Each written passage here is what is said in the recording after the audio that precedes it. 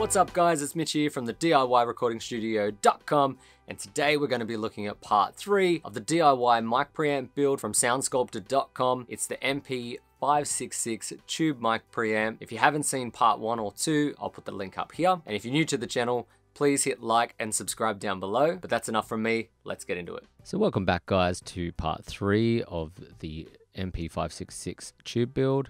And in this video, the first thing we're going to do is build the power up PCB, which is another little extra circuit board to attach to the main circuit board.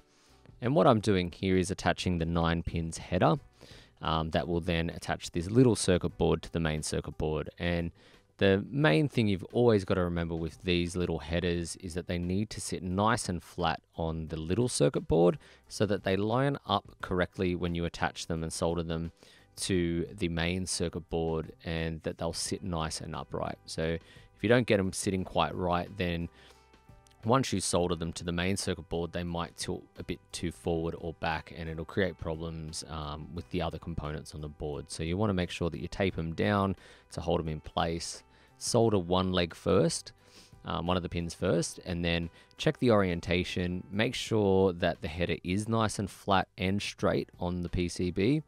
And then once you've got that, you can solder the rest of the pins. Then next up, we're going to put a bunch of smaller components on this little PCB board. So the first up is a diode, and like with all diodes, you want to make sure that you orientate it correctly with that black line matching up with the little line on the PCB. Then there's a bunch of resistors that we need to place on the board, and they're quite simple. Just make sure you're checking the values of those before placing them in the board. And with all of these components, it's great to just use that forming tool. Once again, it makes inserting them into the board nice and easy. Once you've got these smaller components in the board, you can turn it over and start soldering the legs. And if the legs are a bit close together or a bit tricky to get to, you can snip some of them and then solder the rest of them, and then give those a snip as well. And then we need to solder in an 8 pins IC socket, and we've got a couple of IC chips we're going to put in later. We're just soldering the socket in at the moment. And this also has an orientation. There's a little dip on the circuit board that shows where the cutout on the little socket needs to sit, so you get the orientation right. It's really important. And like always with these kind of trickier components to hold in place, I just use some electrical tape to hold it in place, solder one of the legs to make sure the orientation is okay, and check that orientation so that the component itself is nice and flat and straight on the board. And then once that's all good, I'll solder the rest of the legs.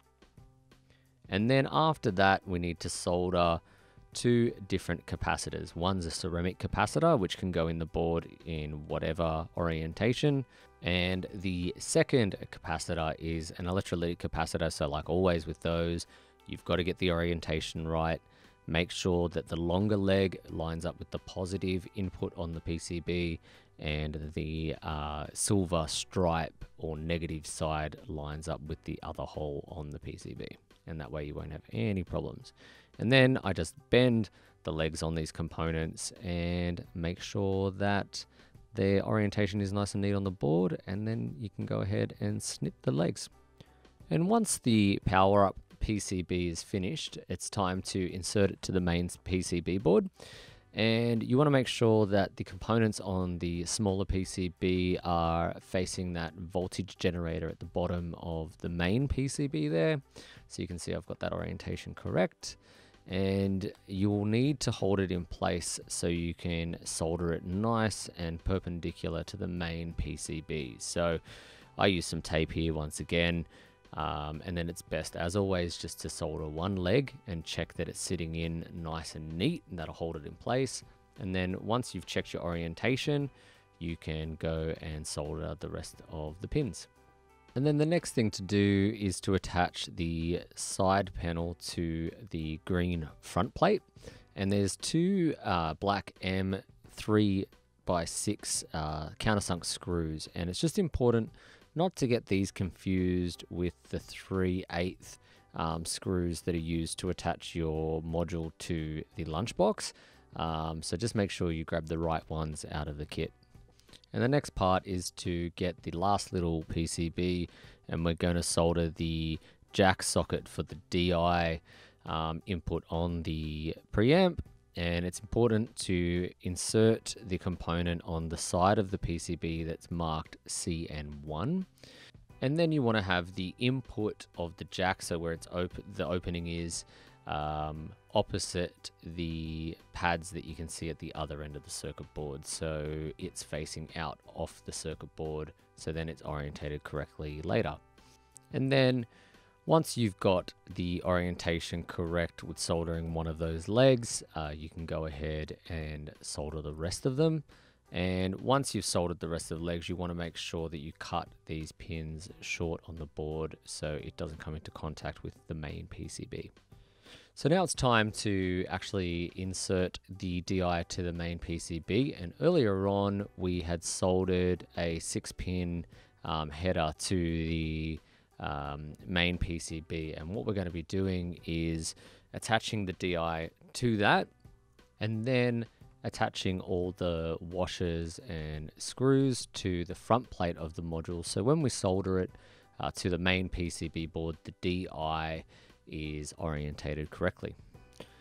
So once you've got the washer and the jack nose screw component on, you can start soldering. And it's just important to be very careful because the pins are quite close on this header, and you just want to be soldering in a position that you're not going to bump that capacitor there. That can be quite tricky. So just take your time, be careful, make sure you don't bump your soldering iron on any of the main components on the PCB. And once that's soldered, you can remove the 3 spaces, the jack nose, and take the main PCB out from the frame. And then the next component to go into the main PCB is this serious looking input transformer. And it's necessary with this transformer to leave a small gap between the transformer itself and the PCB surface to avoid any electrical contact between its metal case and the pads that you're going to solder to the board. You don't want them to be touching, so you don't want to get any solder there. So what you have to do is fit 2 layers of double-sided adhesive tape under the transformer between the pins, and then in the step-by-step directions, it basically says it's not necessary to remove the protective layer so that the sticky adhesive tape is exposed and then stick it to the board. But that said, I had a couple of issues. So I didn't actually need 2 pieces of tape. It seemed to be quite thick and the legs on the transformer were short. So with 2 pieces of tape, it was a bit too raised from the board so that I couldn't solder the pins correctly. So I just used 1 bit of tape, and I did actually end up sticking it to the board because it actually helped with soldering the input transformer neater and flatter to the board. So you know, it's up to you. I just used 1 piece of tape that raised it plenty from the board, and then soldered it in place. And as usual, I soldered 1 leg first and then checked the orientation, made sure that it was flat on the board, and then soldered the rest of the legs. And then next up were these final 2 quite large electrolytic capacitors. And like always with the electrolytics, just check the orientation, make sure that the longer leg goes into the positive hole and that the silver side goes into the negative hole, and bend the legs a little bit and turn the board over and give them a solder, and then snip the legs. And then the next thing to do is to insert the IC chips into their sockets. So you want to be careful with these. First off, you want to discharge any static electricity on yourself because you don't want to short these out. And then you need to actually slightly bend the pins inwards for them to insert into the sockets. Just make sure that you're very gentle when you do this because you could quite easily snap these legs off. So just do it gently. Don't force them into place if they're not going into the sockets. Just take your time with it. And make sure that they're orientated correctly with the socket as well. Make sure you line up that divot with the cutout on the socket. And then previously in video 2, I mentioned soldering these larger capacitors into the board, but I obviously hadn't done that yet, so apologies for that one. I think I may have forgotten to do that step originally and had to backtrack and solder those capacitors to the board at the end. There's no problem with that. It's not going to affect anything, but it might be a better idea to do that before you do the IC chips, so there's no heat running through the board, but more than likely it's not going to do anything to those ICs. It should be all okay. So as always, just insert them into the board, use some tape, check the orientation once you've soldered them, and you should be good to go. And then once you've done that, it's time to do a visual check of the board. So first off, I gave the board a nice brush to brush off any loose solder that might be stuck to the PCB board, and it helps clean off any flux and stuff that's there anyway. And then you want to do a visual check and make sure that you don't have any missing components, and check the boxes, make sure there's nothing left in the box, and when everything looks good, we're ready to do our first stage of testing. So what you want to do here is get your multimeter out and get your MP566 test guide, and on step 1 of the guide it says that you want to do a basic short circuit check with your digital multimeter set to ohms, and you want to use test points ground and V+, and you should get several kilo ohms or thousands of ohms, and then you want to do the same to test points ground and V-. So they're shown on the board there, and you just want to make sure that you're getting the that there are no shorts before we start to apply power to the board.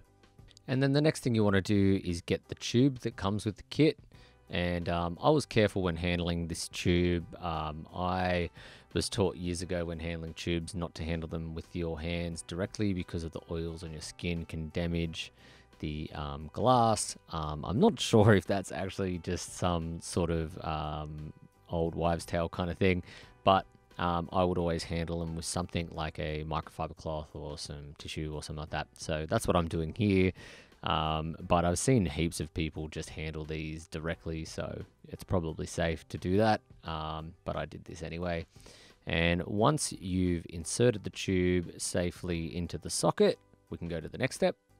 And that's to do a powered testing to make sure everything is working properly in a safe way before connecting the output transformer. So what you need to do is, if you own a XT500 module connector extender like I have here, so I can test outside of the 500 series rack, you plug that in and then connect the module to it.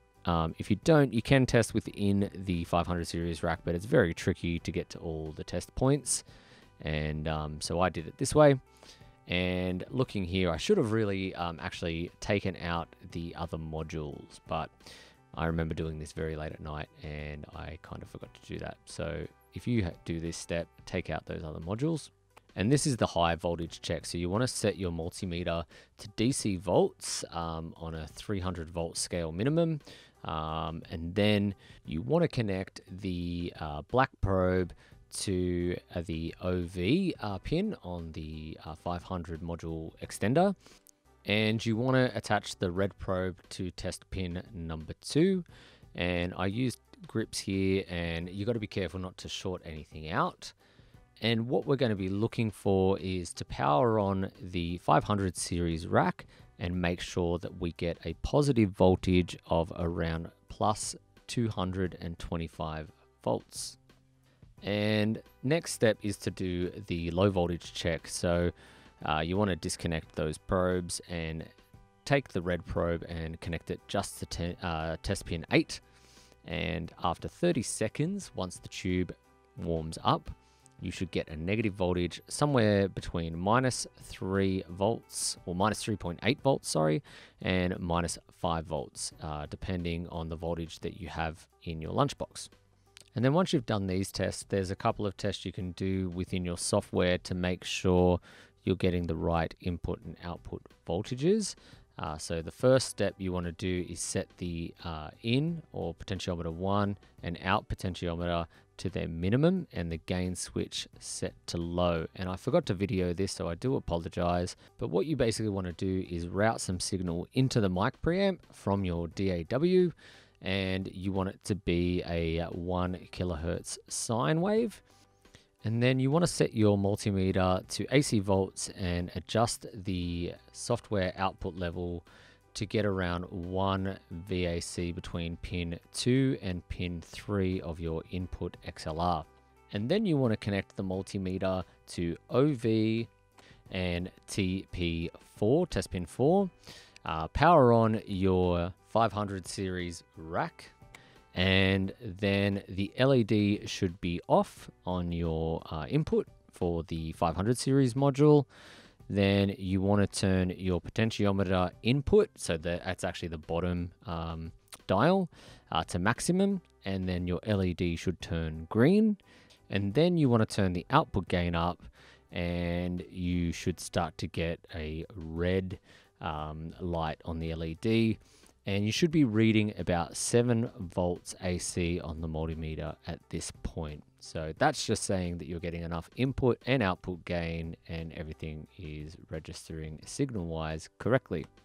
And then if you pass all the functional tests, then you can insert and solder this output transformer. So it's pretty easy to do. Really, you just need to put it in place like you would any of the other components. Make sure it's orientated correctly first, solder one of those legs, make sure it's sitting in there properly, and then you can solder the rest of the pins. And then it's time finally to mount the whole PCB back to the front and side plate. So first off, you want to make sure that you put one of the plastic washers back on the DI jack socket, and then you can place the main PCB in the frame and make sure that everything goes through the front panel nice and neatly. Then you can screw in the jack nose for the DI input and make sure that you have the plastic spacer there as well. And then you can attach the PCB with these 4 25mm spacers with their lock washers inserted, so that'll hold the main PCB in place to the full panel. And then you just want to attach the 2 knobs for the front panel for the in and output volumes, and all you need to do is make sure that you've wound them completely one way, it doesn't matter which way, and then you line up the marking on the dials there to orientate it with it's being fully wound in that direction. And then once it's in place, you can tighten up the little screw inside the knob so that it attaches to the potentiometer, and then it should work nice and easy. And then once that's all done, you can attach the cover PCB, which covers the tube and the transformers, and you just use 4 of the M3x6 countersunk screws. These are silver, these are pretty easy to find. So attach that, and then you're ready to put the module back into your 500 series rack and do some basic sound tests. And all you basically want to do is check that your mic pre is working, and then also check the DI and make sure that's getting a nice clean signal as well. And if there are any issues, you want to go back through some of your steps and find any possible faults that you might have had. But it should be all working, and hopefully you enjoy the preamp. It's a great, awesome sounding pre, and it's one of my favorite preamps in my collection. So I hope you enjoyed this video. Alright, so that's the end of part 3 for the final build video for the MP566 tube mic pre from Skulptor.com. I hope you enjoyed this build video, and if you're interested in seeing any of my other build videos, I'll put a link up here. And if you haven't already, please hit like and subscribe down below. And if there's any other mic preamp builds you'd like to see on this channel, or any other DIY solutions for the home studio, please hit me up in the comment sections down below. I'm Mitch from the DIYrecordingstudio.com. I'll catch you soon.